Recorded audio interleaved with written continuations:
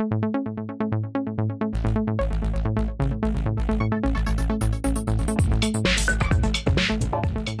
the first ever InterDrone conference and expo in Las Vegas, a co-founder of DroneDeploy spoke to POB about the new company, which develops end-to-end software for drone mapping. We aren't actually building drones or sensors, we're just on the software side. And the software that we're producing lives in two main different camps. The one camp is, how do we make sure that you collect the appropriate data? So we have an app. Right now it's only for Android, but we're coming out with an iOS one relatively soon. And this allows you to just select an area that you want to create a map of, and we will generate the appropriate flight pattern. We will make sure the drone takes off, it flies there, it captures imagery in the right places, it comes back and it lands. And then the second part of our processing and software suite is, once that data gets uploaded into our cloud infrastructure, that's when we can actually start doing the processing, the analysis. And once that data is up in our cloud, we will be able to give you like a 2D orthomosaic within 5 minutes. So you'll be able to start actually using that data while you're out there in the field and make sense of that data. Just getting that data itself is not really the end result that people are looking for.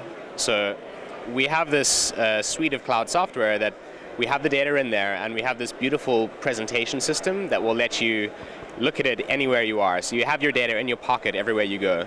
And you can see where you are on the data you just created. And while you're out there in the field, you can start annotating this data. In terms of the use cases, I would recommend anyone to go to blog.dronedeploy.com.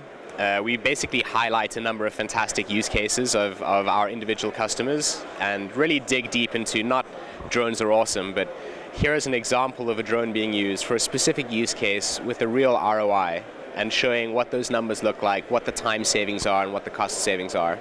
We've got great ones in agriculture, we've got great ones in construction and surveying and mining. Seeing people have conversations around geospatial data is incredible.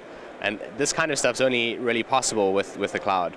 You know, we have users that have just multiple terabytes of data on our system for just one user, and there's no way that they can easily transport or share or manage that data, especially because this is geospatial. They're mobile workers, so they're out there in the field. You can't have, 10 terabytes on your iPad and try and zoom in and digest that. So having that storage capability, that processing capability, and the ability to just take it everywhere you're going is, I think, the major benefits.